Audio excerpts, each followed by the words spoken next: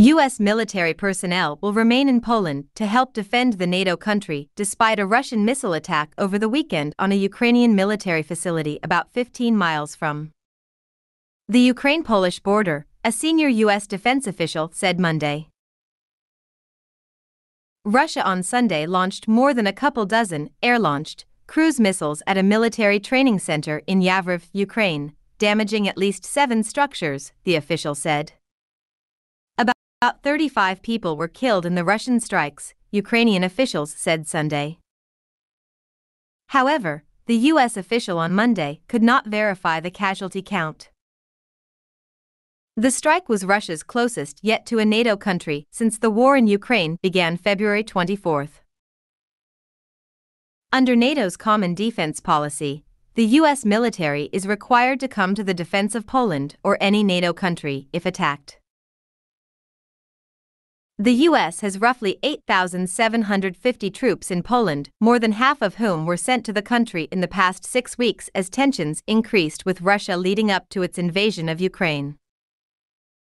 Some U.S. troops were already in the country on a rotational basis.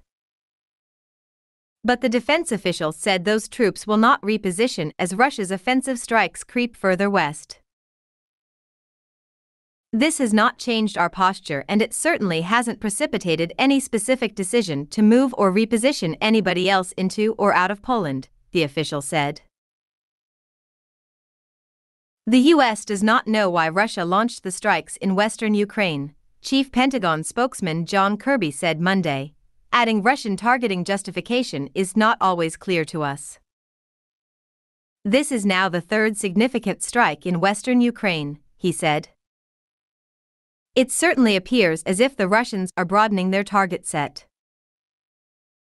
Kirby shot down assertions that Russia could have targeted the facility to disrupt foreign security assistance to Ukraine, telling reporters at the Pentagon that the Yavoriv facility was not used for delivering such equipment and materials to the country.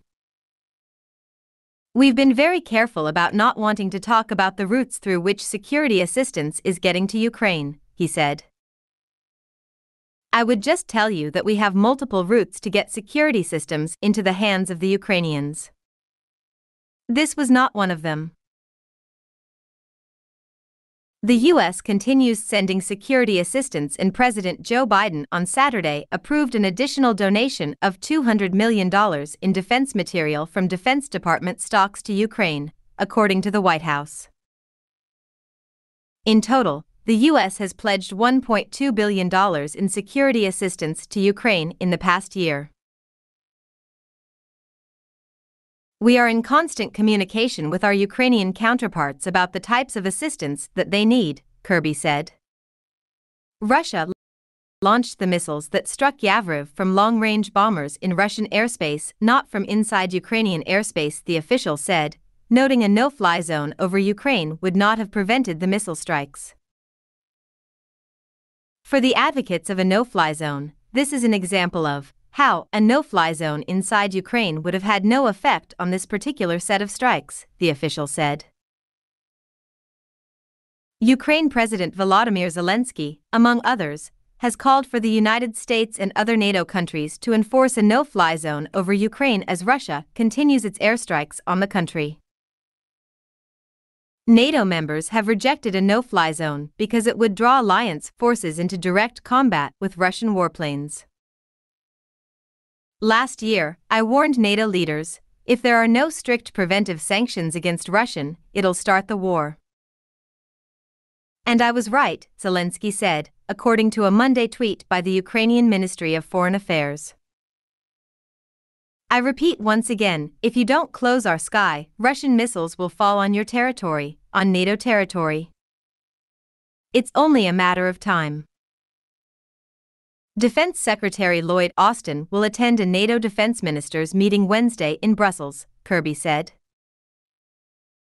After that, Austin will also visit Slovakia and Bulgaria this week to again make clear our firm commitment to NATO's eastern flank. As of Monday, Russia has launched more than 900 missiles into Ukraine, the official said. The Sunday strikes came after Russian troops launched long-range ballistic missiles Friday at two military airfields in the western Ukraine cities of Luska and Ivano-Frankivsk, which are about 70 and 130 miles from the Polish border, respectively. While those strikes weren't the first time that Russia had targeted areas in western Ukraine, its forces have largely stayed away from the part of the country that borders NATO nations such as Poland and Slovakia, and their ground forces remain in eastern Ukraine. It's not like there hasn't been any airstrikes in western Ukraine since the beginning of this operation 16 days ago, it's just that we haven't seen that as a routine, Kirby said Friday. Now you've got two in one day. That's notable.